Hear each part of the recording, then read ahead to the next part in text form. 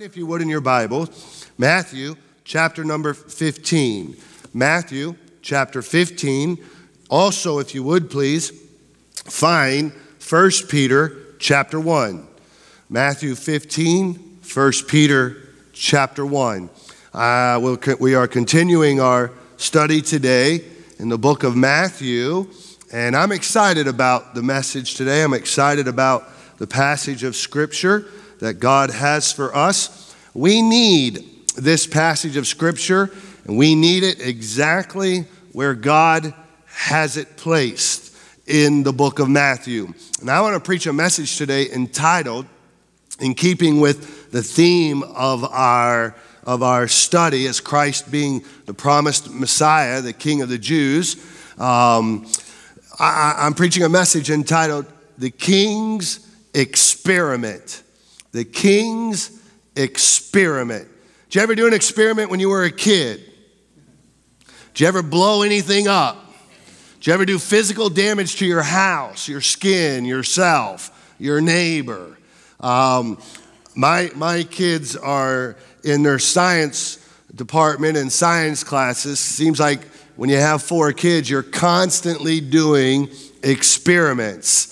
An experiment is that work which you do to prove a thought or a hypothesis.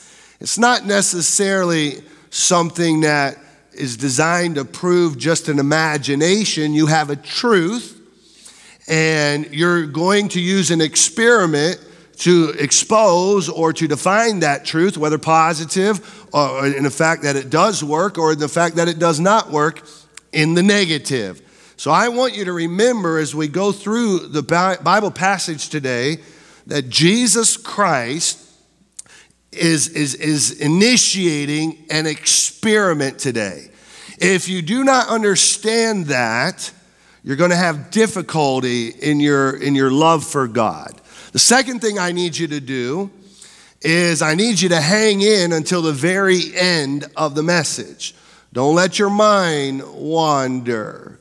Because if you jump out on me early, you might come to the understanding that Jesus is mean or cruel or he's not good. Sometimes people want to use the passage of Scripture that we're going to try to attack the goodness of God. Let me just be real clear about it. Our God is good. He's good all the time. The number one thing that the enemy will try to do in your life is he will try to attack the goodness of God. It's amazing that he's ferocious at it before we're saved, and he's equally ferocious at it after we're saved. I run into Christian people who through circumstance or difficulty or whatever begin to question the goodness of God. These are the same people that are trusting his goodness in their salvation, but they don't trust his goodness in their daily life. Help me with the verse. Jesus Christ is the same yesterday, today, and forever. So if he's good yesterday, he's good today. Despite my circumstance, my difficulty, my problem, as I look to the future and I see need, question, concern, he's still good. If he's good yesterday, he's good today, and he's good forever. So I need you to hang in there just a little bit. We come to Matthew chapter 15. Our text is verses 21 to 28. In these verses, Matthew, I believe, is strategically by the Spirit of God placed these verses here to be an illustration to the nation of Israel. When I was in Bible college, they used to teach us the importance of illustrations. And they would say that illustrations, when you preach, are much like windows. Now, we don't have windows in this auditorium, but a window is designed to let light into a room. Sometimes you buy a house based on how many windows are there, and you like light. So then you want to open up the shades so the light comes in. When you're preaching and you're giving expository, you're teaching truth and you're making application, sometimes you need to cut a little hole in the teaching and let a little light in. And you do that through illustration. Jesus has been teaching the nation of Israel. He's been teaching truth. Now he's going to cut a little hole into their life, and he's going to let a little light in. Especially is he going to let a little light in on his disciples. Pick up, if you would, in verse 21. After a fierce battle with the Pharisees in the previous 20 verses, like we talked about last week, and after the Lord Jesus has pinned them to the ground with the thought of their transgression of the commandment of God. They were worried about the transgression of the elders. You might remember that message from last week. The Bible says in verse number 21, then Jesus did what, class? He went. He went thence. Now this is this important part of this passage here. This is the first time in the ministry of his earthly ministry that Jesus will step outside the bounds of Palestine. He'll step outside the boundary of the nation of Israel, and he's going to the coast of Tyre and Zidon. You'll see that in verse number 21. Now, he's doing something here physically that is symbolic of what he has done spiritually. You remember the nation has already pretty much rejected him. We came to that chapter where the Bible says that he went out of that house after they had blasphemed him. When the leadership of the nation said, you are of Beelzebub. And they took that position, and Jesus said, say what you want to about the Son of Man, but you've blasphemed the Holy Ghost. The Bible says from that point forward, he made his turn, and he went out of the house of Israel, and now he began really and truthfully to make his approach and his offer to the Gentiles. Remember, he came to offer himself to the nation of Israel first, and then he would present himself to the Gentiles. Now he's doing something physically that has been taking place spiritually, and he's going to step outside of the boundary. Pick up, if you would, in verse number 22. And behold, a woman of Canaan came out of the same coast. Now this woman is a Gentile. This woman is a Syrophoenician woman, we learned from the book of Mark. This woman comes from that accursed nation. She's not in the nation of Israel. She is a Gentile. She came and she cried unto him, saying, have mercy on me, O Lord, thou son of David. My daughter is grievously vexed with a devil. So we've got a woman here who's a mother. And if you're a mother in this room and your child has a problem, you have a problem. If your child has a burden, you have a burden. If your child is vexed, you're vexed. If your children have difficulty, then there's no delight in your world. You're concentrated on the difficulty. This is a woman who is driven. This is a woman who is desperate. This is a woman that would give her life if her child could be relieved from the vexation of this wicked, false spirit, this demon. This woman in that position comes to the Lord Jesus. Do you understand the text? Yes or no? All right, let's go. Verse number 23. And he immediately met her need, fixed her problem, and gave her grace. Does your Bible say that? No, it doesn't. Look at verse 23. But he answered her not a what? Word. Well, that's kind of mean. That's kind of difficult. She comes tormented. She comes with a tremendous desperation. She comes begging mercy, and he does nothing. He does nothing. He doesn't even acknowledge her. He don't answer nothing. Keep going. The disciples came and besought him, saying, send her away, for she crieth after us. Now, this speaks of this woman's relentlessness. This is not just a one-time approach. She's crying, "Have mercy, Son of David. Have mercy, Son of David." And it is a persistent and a desperate and cry that just is relentless. And she's pouring out her heart, and Jesus is just not answering a word. The disciples are so annoyed and so bothered, not per se by the woman, but just by the relentlessness. Would you do something? Just send her away if you're not going to do anything. Pick up in verse number 24. But he answered. By the way, go back to verse 23, and you should take a pen here, and you should underline those words, "but he answered." You're going to find them again in verse 24. You're going to find them again in verse number 26. They divide. They outline this passage. But he answered and said, "I am not sent, but unto the lost sheep of the house of Israel."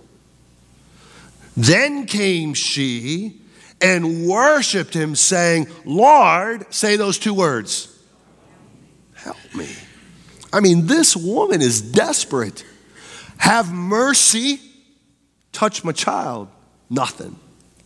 When he finally responds to her, "I have nothing to do with you. Lord, help me." Powerful cry. Verse 26, here we go again, the third one. But he answered and said, "It's not fit. It's not meet. It's not right to take the children's bread and cast it to" what, class? Dogs. Pretty strong statement. It's not meet. It's not fit to take the children's bread and cast it to dogs. Now, what you need to remember about this is the Jewish nation referred to the Gentiles as dogs. This word is different than what Jesus used here. It's not the street dog slang term that the average Jew would use toward a Gentile in disgust. This word is a little dog. We would call them puppies. Do you like puppies? Yeah, I got news for you. Puppies grow into mangy pets. Okay. So cute. What happened to our cute dog? He just grew. Be careful on puppies. Give you another thing. This is free. This don't cost you anything. When you go to the pet store and you want to pick out a puppy, never pick out the puppy that's jumping at the fence and wagging his tail and real aggressive. If you pick that puppy, they're going to eat your shoes, your couch. They're going to make a mess. You always want the docile puppy. That's the one that you want to pick. All right? So let's understand the text. You have a desperate woman, and she wants help. She's got a need. She comes to the Lord, and the Lord just answers her nothing. When he does answer her, it's a separation. I don't have anything to do with you. When she's finally so persistent, he looks at her and says, I can't give the children's bread to dogs. Now, to the average person, we would be like, "You're not talking to me like this. Who do you think you are? I'm done with you." And we would hit the road. Remember, I told you at the beginning, you cannot forget in this passage that God is good.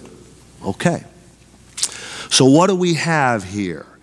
We have here a contrast and an illustration.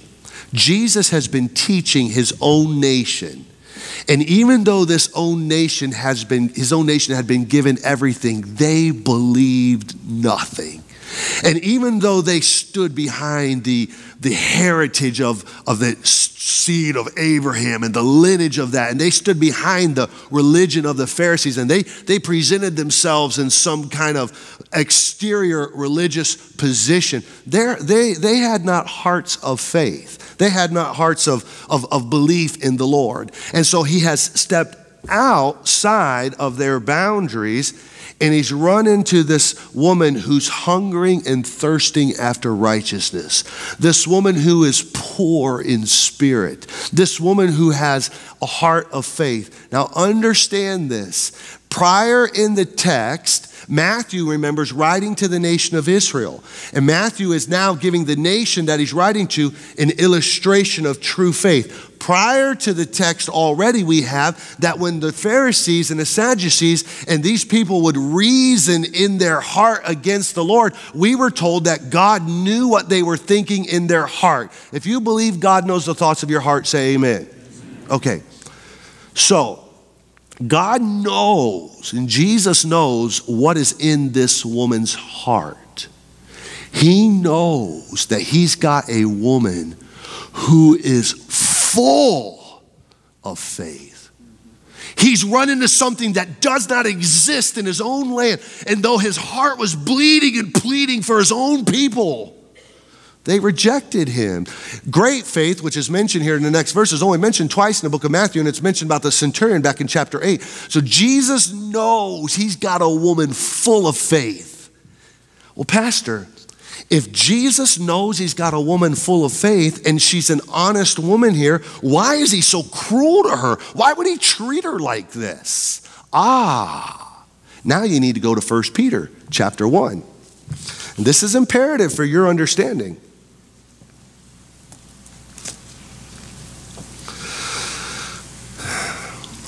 Look, if you would, at verse number 7.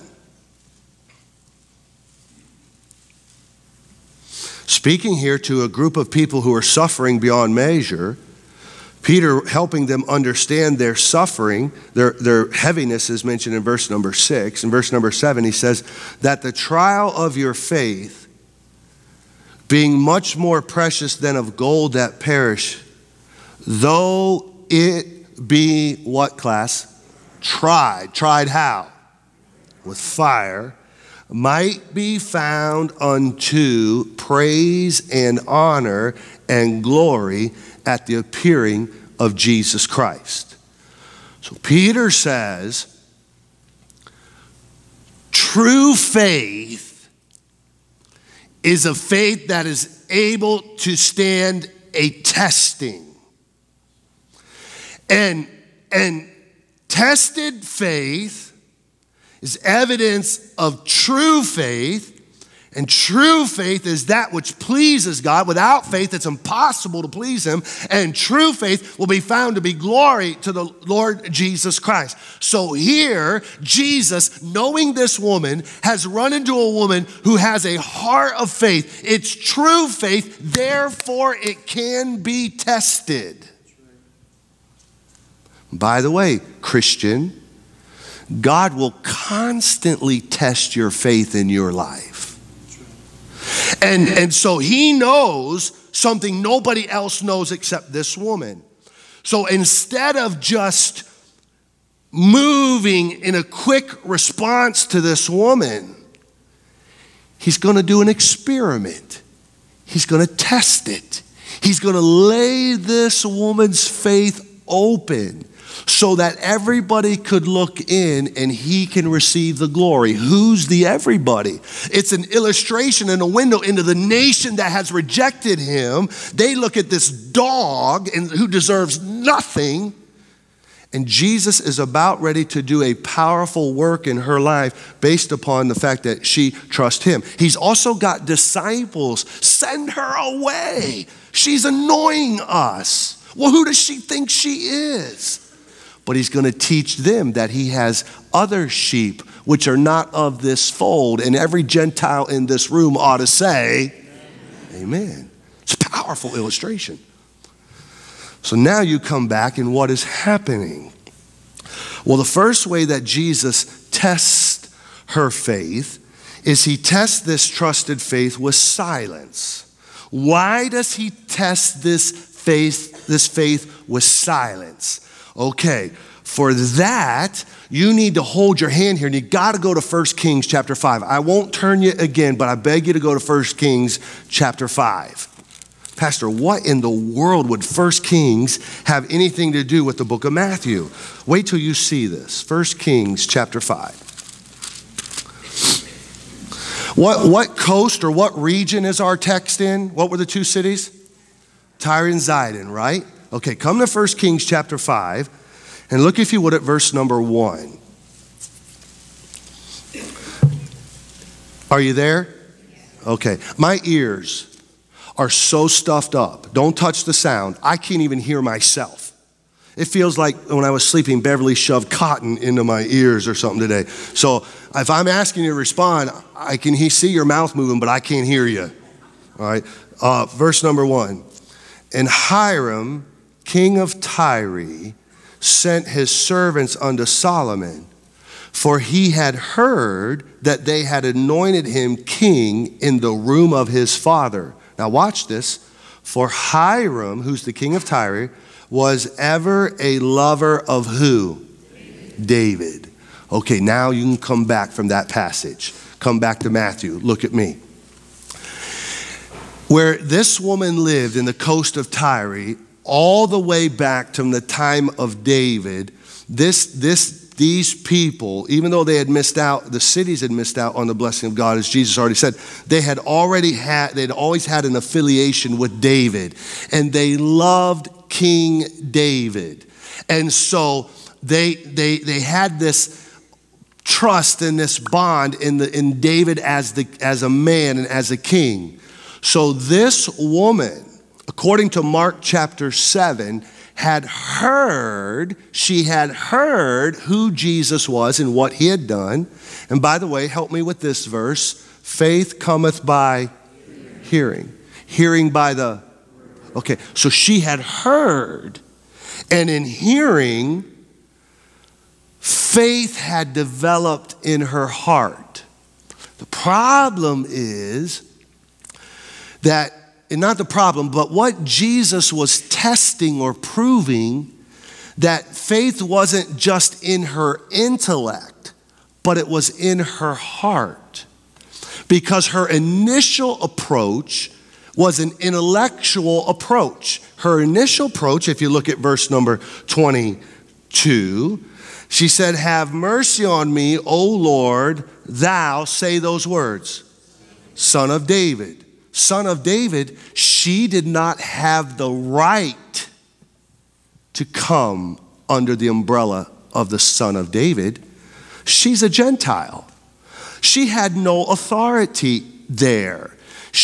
The Son of David, that was a legal term that was identifying Christ, but that position there, that belonged to the house of Israel. She is a Gentile, but she had an intellectual knowledge that Jesus is the Son of David. And so in her initial approach, she's initially approaching with a faith that's kind of proxied. She's initially approaching with a faith that is in her mind and in her intellect. And so Jesus is now testing this faith. He's proving this faith. He's exposing her real faith. But remember his audience. His audience isn't this woman. His audience is this whole nation and these 12 disciples. And they've been nothing but with people that have said, the Son of David, the Son of David. We're trusting in the Son of David. And Jesus would declare himself to be the Son of David. And they rejected him. And the nation had this intellectual position of faith based on their proxied relationship through Abraham, but they did not have a personal God through Jesus Christ. And by the way, the only way you have a relationship with God is through Jesus Christ. Everyone has faith, but an intellectual faith is a faith that is misplaced.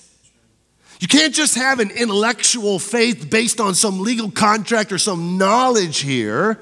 And so this woman approaches, she has true faith, but Jesus wants to show them that this is not just an intellectual proxied position. This woman will get nothing because of her intellect. Nothing. And so she's relentless at it. She's relentless at it, relentless at it. Son of David, Son of David, Son of David. And Jesus won't even respond to her. He just keeps going. Answering her not a word. Finally, the disciples, they say, she doesn't have a right to say Son of David. If you're not, would you just tell the woman something, send her away? Look at his response here. He comes down in verse number 24. He addresses her. He says, but he answered and said, I'm not sent, but unto the lost sheep of the house of Israel. Now let me tell you something. That's an offensive statement. An offensive statement. And here's what Jesus is proving. Jesus is proving that this woman is not trusting with just some intellectual faith. By the way, it's in your mind where we get offended. Our world, really and truthfully, that the religious world that wants to kind of find favor with God somehow in an intellectual position. Well, I'm a church member. Well, I do good, or I give, or I do these kind of things.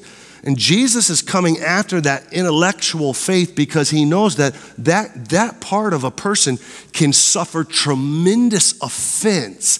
And when he looked at the nation of Israel and they stood there in their intellect and he said, yeah, but your heart is wicked. They were offended, man. Don't you dare tell me that. So they didn't have real true faith. And so now he's exposing real true faith. And he's saying it's not in your intellect, although you have to have the mind there. But he's moving now to her heart. And look where he moves. He moves to a personal relationship. I'm not sent to you. I'm sent to the house of Israel. Then came she and worshiped him, saying, what, class? Lord. No more son of David. No more intellect. Now you have a woman who is desperate. And God knows, Christ knows that position. But he's using this to open up this illustration that she's not approaching on an intellectual basis. She's approaching on a personal. Lord, help me. Deep within her heart does she want the touch of the master. By the way, Lord, help me is a great prayer. You ever prayed, Lord, help me? Say amen. Man, Lord, help me. She has no authority. Help me, God. Help me. Oh, Jesus is getting ready to show them an awesome thing. Her heart is pouring out. He's exposed that it's not a proxy faith that's needed. It's a personal faith that's needed. By the way, nobody in this room gets to heaven because of somebody else's faith. Nobody. If you're sitting there thinking, well, my mom and dad are Christians, so I'm okay. No, you're not. If you're sitting there thinking, well, my wife is a Christian, and I'm religious, but I've never been born again. Everybody must have a personal relationship with Christ. And he goes on here, and he says in verse number 25, she cries out, Lord, help me. And he tests it even more. Now he's going to expose the evidence of personal faith by evidencing her position. He's really going to deal with her humility and submission. And so he makes this statement, testing and exposing this faith. Verse 26, it's not fit to take the children's bread and cast it to dogs. Now let's see how your Bible knowledge is. Who would be the children here? When the Bible uses the word children, who's he talking about? Israel. All right? I mean, Jesus has done the feeding of the 5,000. He's done all these things. He's, I'm the bread of life. The children that he's talking about is the nation of Israel. Now, it is true that Jesus came as the Messiah of the nation of Israel. And he was going to make this woman, expose that this woman that even though she's a Gentile and she has a personal faith, it's still a faith that understands and believes that he is the Messiah of the Jews and he is the Messiah that God has sent. And so as he says, gives this illustration, it's not fit to take the children's bread and to cast it to the dogs. He's testing her submission. He's testing her humility. He's not testing it for her. He's exposing it to the nation of Israel because he called them stiff-necked and hard-hearted. And they wanted the blessing of righteousness without a humility. So now I need to link a couple messages together. Oh God, I hope you stay with me. A couple Wednesday nights ago, we said that humility enables God to give what? For God resisteth the proud, but he gives what? Grace to the humble. So is our God gracious? It's tremendous grace. And the way that grace is unfolded in our lives or made enabled in our lives or given in our lives is through our humility. By the way, hell has a unifying denominator. If you die and you go to hell, you will die and go to hell and be with people who are filled with pride. Everybody in hell is filled with pride because they had no humility to the Son of God. Okay? No humbleness there. You cannot be saved without humility. Okay? So humility enables the grace of God to be given. Now help me with this verse. For by grace are you saved through faith. So if humility enables the grace of God to be given, faith is the way that grace is appropriated in my life. No one is saved without faith. Amen? Okay. So you have a nation here in Israel. They did not want to humble themselves. They didn't want to deal with their heart. Stiff-necked and rebellious. We be of the seed of Abraham. We don't need this king. We have no king but Caesar. Crucify him. No humility. No true faith in him. He steps outside and he's got a woman here who's filled with faith. Now what he does is he gives an illustration to prove that true faith, and once it becomes personal, it understands the position. And he looks at the woman and he says, it's not right for me to give the children's bread to the dog, to the little puppy. And I love this woman because sometimes God will test our faith with silence. Sometimes he tests it with submission and things, and sometimes he'll test it with reason. And she's able to actually reason with the Lord. And she's not reasoning her opinion. She's not reasoning her desire. She's not reasoning her want. Look what she's reasoning back to God. Verse 27. And she said, what? Truth. Truth. So if you're going to worship God, you worship him in spirit and in truth. Okay? So Jesus makes a statement that is true. He came to the house of Israel first to offer. He's putting her in her position. He's exposing what true faith is. If he did put them in their position, when he told them that ye be leaders of the blind, they wanted to kill him. He says, you're a dog. In the mindset of the Jewish people, you're without there. Now, she could have been offended, but she didn't have just an intellectual faith. She had a personal faith. She could have let that drive her from him. No, she's desperate. She's drawn to him. And what does she do? She says, truth, Lord, truth. I am a little dog that sits under the table of the master's children, but I'm also at the pleasure of the master. Because if the master takes care of the children, then the master will take care of the dog. Okay, so here's what she's saying. Yeah, you're a good master and you take care of your children. And I might be a lowly position on the outside, but I know that the master cares about me. And I know that as you care for them, there's spillage over for me. And I don't need to be there. I'm okay where I am. I still am trusting the master. And now her faith is not in a proxy, and it's not it's a personal, but she's understanding her position of humility and submission, and nothing is going to shake her from trusting the Lord. Not her own submission, not what the Savior has said, not her own position. She still has that personal faith seated in the master. And it's displayed there, and it's relentless, it's unshakable. And God said, look what the Lord said in verse number 28.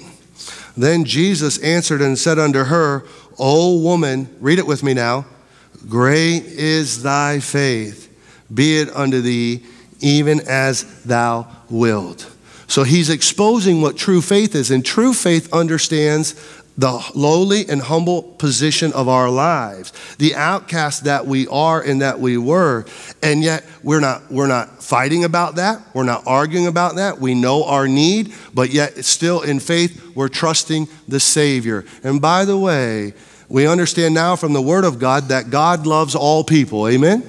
And God wants for all of us to be saved. And so here you have this window of illustration, and he's letting the light into the nation, and he's saying, that's faith.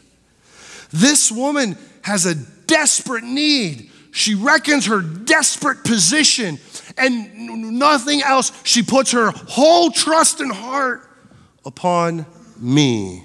And Jesus said, I haven't seen that. Great is thy faith, be it unto thee. By the way, that's what saving faith is. It's our whole heart trusted upon the Lord. Amen? Can't be saved without that. Christian, God will test your faith. Faith that is trusted is faith that must be tested. And sometimes he'll test our faith in certain things through silence. Sometimes he'll test it through reason. Sometimes he'll test it through submission, understanding our offense, or if we're going to trust the Lord. Are we going to be anchored where faith must be anchored? Look at verse 27, and I'm done. And she said, what, class? Truth. Truth. Faith that is not anchored in truth is not true faith. Okay? Well, I have faith, Pastor. You know, I go to church, and I believe in God, and I'm religious, and I'm this, and so I have faith. Yeah, you might have faith, but that faith better be deposited on the truth, and the person whose truth is Jesus Christ. Amen? Okay? Can't be proxied. It has to be personal. How do I know if I have personal faith upon Christ? You understand your position. The position was I was out. I was helpless. I was hopeless. I had need. And there was no intellectualness about it. It comes, all my trust is upon him. That brings the hand of God, the blessing of God, and the life of God into your life. And then, as a Christian, sometimes God will test our faith. He tests our faith that it may bring glory to him. Christian, don't get offended with God. Our problem is we want what we want it now. But sometimes God doesn't move in your life now because he's using you. He's using you as an illustration. He's using you to teach others. He's using you that to enable you. Boy, if we don't hear anything from God, how could you treat me like that? All the praying I do to you, and you don't speak a word to me. Or what do you mean you don't have time for me, or it's not fit for me right now? How dare you talk to me like that? What do you mean I'm over here in this position? Man, we want what we want, and we want it now. But God gives what kind of gifts, class? Good gifts. And he gives only good gifts. Amen? All right, let's have our prayer. We'll continue next week.